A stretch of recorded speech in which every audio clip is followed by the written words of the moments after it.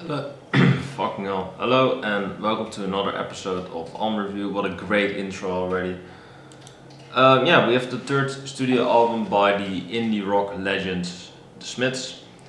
Yeah, and I actually reviewed this record already, like early in the day. I believe it was one of the earliest requests that I got, Yeah, so pretty early on. Stephen Young requested this one a while back at the beginning because he thought he was just gonna request some like critical acclaimed records and I was gonna check them out, so there we go. But Rockdoo requested this album recently again, I believe a couple of weeks ago, so there we go. Yeah, and I gave it actually a relatively low rating at its inception. I gave it like an 8 or something because I just thought it was alright. But listening to the record again, I can definitely think that my rating was very off. Because I just wasn't very into the Smiths and I just really didn't understand a lot of the musical messages that were made in this album. The record has 10 tracks, it's relatively short, 36 minutes and 48 seconds, so it's a relatively short album. The first track is the title track, The Queen Is Dead. Just kind of a light-hearted tone this one is, just a very upbeat kind of funny song. The drums are very rhythmic on this track, a lot of great instrumentation, the vocals by Morrissey are really iconic on this track. 6 minutes long, so it might be one of my personal favorite Smith songs, but I still have to make it, like a top 10 list or something. Probably, I'm gonna make that in, at some point, but I don't know when. Still have to kind of listen to the other Smiths albums. Then we have Frankly, Mr. Shankly, and I've actually heard this song before. How did it go again?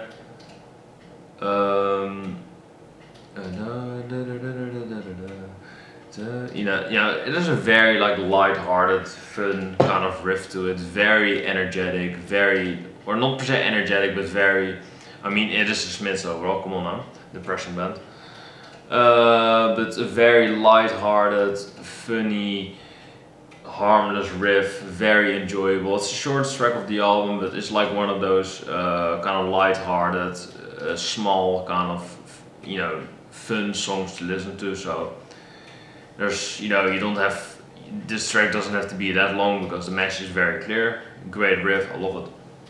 And speaking of tracks that I love, I Know It's Over. I mean, this track, man, I probably overlooked it, whenever I did review this one, but yeah, I mean, I Know It's Over. The bass lines on this album are great. This record right here. The lyrics are very great. The lyrics, I actually did remember them at the first time because they're so iconic.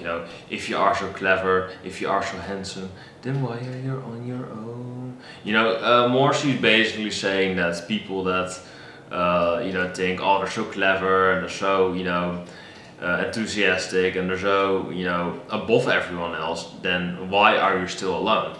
I just love the lyrical content of the song. I love the bass lines. I love the soulful singing of Morrissey. Just an amazing track. I love this track, man. It's one of my all-time favorites. Never Had No One Ever. This is one of the tracks that I do need to listen to a bit more because it's definitely a unique track. It's very light-hearted. It's a very fun song to listen to, 3.5 minutes long, so it's destined for the radio. Great song. I just didn't really, didn't really catch my ear the first time around, but maybe if I listen to it again, then I would love it. This record only grows on me because the first time I didn't really care for it. I liked it, but never loved it. The second, I mean, now I absolutely adore it, so you pretty much know the rating already. And maybe the third time, it's, well, it's already one of my all-time favorites, so that should indicate the rating already, but spoiler alert, but it just gets better with every listen, that's what I'm trying to say. Then we have Cemetry Gates, and I actually thought that the song was a lot darker than I actually thought it would be because, Cemetry Gates, pretty dark song. Actually, Phil and Selma of Pantera talked about the song too, that they have a Cemetery Gates song. And although I do prefer that version because it's like 7 minutes long, it has an acoustic, it has a solo. Although this song has an acoustic riff too. It's a very light-hearted tune. It's kind of like Frankly, Mr. Shankly again. The lyrical content is very bloomy, the song is very upbeat and happy. It's kind of like a two-faced song because Morrissey is, or the music is very happy, but the lyrics are kind of dark and kind of like, you know, let's go to the Cemetry Gates, let's look at our deceased family, you know, our deceased loved ones or something. It's a very dark track, you know, but it's kind of like one of those songs, those happy sounding songs that are actually depressing. Cemetry Gates is basically that, so. I actually love the two-faced kind of way that the song has, so that's, you know, makes it great, I think. Then we have Bigmouth tracks again, the 6-1, very classic song. You have, of course, the opening riff.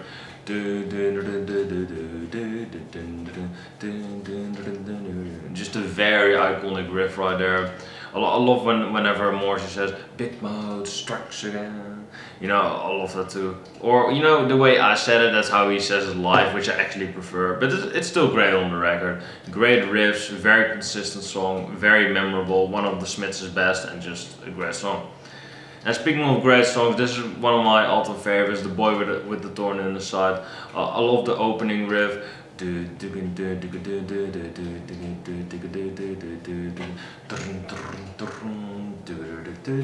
boy with a thorn in his side, behind the hatred lies, or something like that. I actually came pretty far with that, but there we go. I really love the lyric, you know, that goes like, behind the hatred lies a murderous design. Just such a great lyric right there. I love the lyrical content. You know, I love the moans whenever Morrissey goes into the moaning sound. I love that too. It's just very iconic. The riff is amazing, just very dreamy, very catchy. I just love this song, man. I love it. It's one of my all-time favorites. The Boy with the Thorn in the Side. It's probably also one of my favorite song titles. Just yeah, it's probably one of my favorite. Yeah, title. Fucking hell. Just what I just said. You know what I mean. Then we have Vicar In A Tutu, and this is pretty much one of the funniest songs on the records. Yeah, Morrissey's just kind of saying that this guy is dressed up in a tutu because he lost a bet or something. It's definitely not underwhelming. It's a great track though, but it's definitely a kind of a hidden track since it's between the 4 big hit singles of the record. So this track is definitely a great one. It's kind of frankly Mr. Shankly with the lyrical content of The Queen Is Dead, so it's pretty much, you know, the best of both worlds, I suppose. Great track. It's just kind of hidden on this record since it's between all these hit singles, so there we go. And then we have pretty much the best, arguably the best Smith song of all time. It's the highest rated Smith song, so there we go. You know, on best ever albums and all music, well, just critics in general. Yeah, best ever albums, I guess. There we go. Yeah, There's a Light That Never Goes Out. I just love the lyrical content of this record. I just love, you know, Morrissey's talking about whenever we get hit by a double decker, I hope that at least we are together or something. It's just a very romantic track. The bass is great on this record. The tone is just amazing. Yeah, just the overall composition of this record, 4 minutes long. It's just a consistent track. The lyrical content is amazing. The instrumentation is amazing. The production is amazing. So this is just a flawless track. This whole album really. So I mean, yeah, it's pretty much it is probably my favorite Smith song. Really, it's up there though. It's up there. So there we go. Some Girls Are Bigger Than Others is the closing track. This is a very funny track, a lot of light-hearted tunes on this record. Lyrical content is really funny, you know, Morrissey comparing the mother's girls to the mothers and stuff like that. Or some girls' mothers are bigger than other girls' mothers, you know, stuff like that. It's a very funny track, you know. The Smiths don't take themselves all too seriously all of the time, which I appreciate, you know. Some bands really take themselves seriously with records like this, but the Smiths do have kind of a joking side to them, which I do appreciate. So overall, this was an amazing record. Of course, it's a classic. The Queen Is Dead is great. The album, but I mean the song, the opening track. Frankly, Mr. Shankly is catchy. I Know It's Over is one of my all-time favorites. Never Had No One Ever is great. Cemetry Gates is two-faced. It's very misleading, but it's just amazing. Bigmouth Strikes Again is amazing. The Boy with the Thorn Inside is amazing. Vicar In A Tutu is underrated. There's a Light That Never Goes Out. It's pretty much the best Smith song. And Some Girls Are Bigger Than Others is a great closing track. So this is pretty much a flawless album. It's a classic. I mean, it's a 10 out of 10. I mean, come on.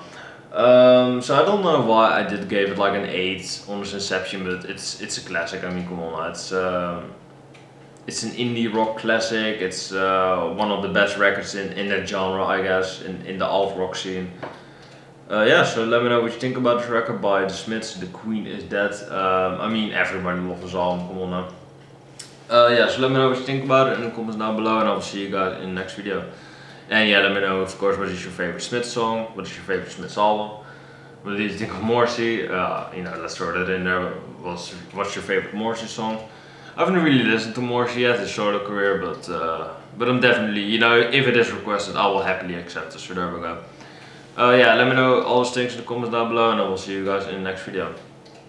Peace, and listen to The Queen Is Dead. It is one gem of a record, but I mean, it's relatively popular, so you probably already know that. But still, if you haven't listened to it in a while, put it on again and enjoy its greatness.